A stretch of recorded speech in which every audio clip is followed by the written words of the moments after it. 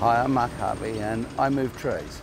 I love trees, I love nature. As far as this tree is going, I've cried over it. I get really emotionally involved because, you've got a lot involved in trying to keep this thing alive and make sure that it stays perfect. This is a relatively young to sort of medium-aged ficus, a fig.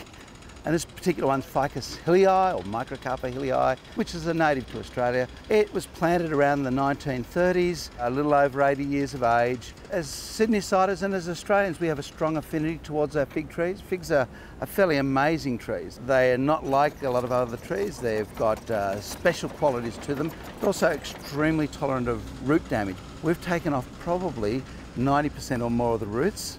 The process in simple terms is we've done some preparation around the tree, cutting some roots, getting some roots stimulated, taking care of it, intensive care.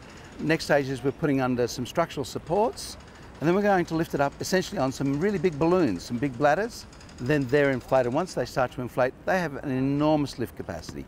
Each of those bags has a 98-tonne lift capacity with a 6-to-1 safe margin. So theoretically you could go up to 500 tonnes, which is a huge amount. And this tree weighs about 200 tonne as it is.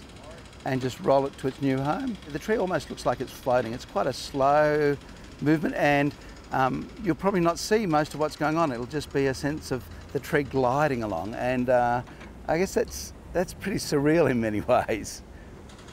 So with any procedure there's some risks and lots of unknown, because whilst I've moved lots of trees, I've never moved this tree before. So each tree presents its own unique problems, not so much to do with the tree, but to do with the site conditions. It's about rebuilding the root system.